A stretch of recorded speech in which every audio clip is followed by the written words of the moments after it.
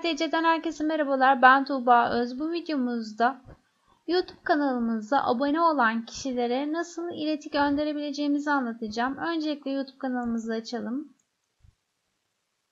YouTube kanalımızda sağ üst köşede kanal ikonuna tıklayalım. Buradan içerik oluşturucuya tıklayalım. İçerik oluşturucu stüdyosuna tıkladıktan sonra topluluğa tıklıyoruz. Ardından abonelere tıklıyoruz. Burada abonelerimiz açılıyor. Abonelerimize ileti göndermek için sağ tarafta ileti gönder butonu var. İleti gönder butonuna tıklıyorum. Buraya abonemize göndermek istediğimiz iletiyi yazıyorum. Örneğin merhaba.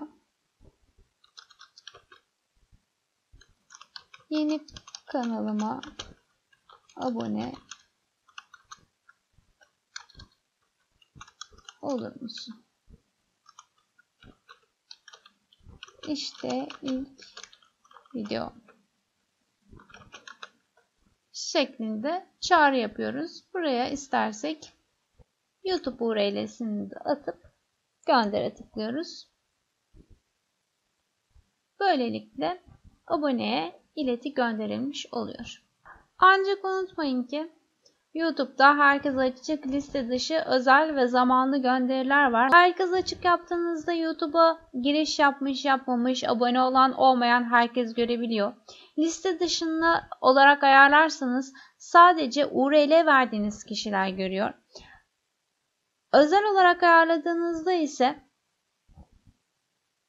sadece YouTube'da Gmail'ini bildiğiniz kişiye gönderiyorsunuz. Paylaş butonuna tıklayaraktan sadece o kişiye gönderiyorsunuz. O kişiye bir mail aracılığıyla bir ileti gidiyor ve o iletiyle sizin gönderdiğiniz linke tıklıyor.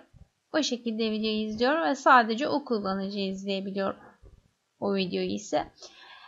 Bir de zamanlanmış videolar var. Bunun için de mesela bir video yüklüyorsunuz ve tarih belirliyorsunuz. O tarihte video kendi kendine zamanlı olarak paylaşılıyor YouTube üzerinde.